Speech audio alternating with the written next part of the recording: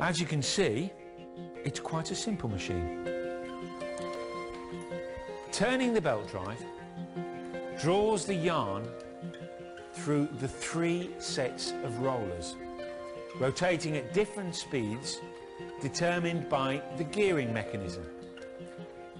The weights put the stretching yarn under different degrees of tension. The second roller runs at twice the speed of the first roller, stretching the yarn to twice its length. Then the third roller runs at twice the speed again, so doubling the length of the cotton again. Finally, the spinning spindle puts the twist in the yarn.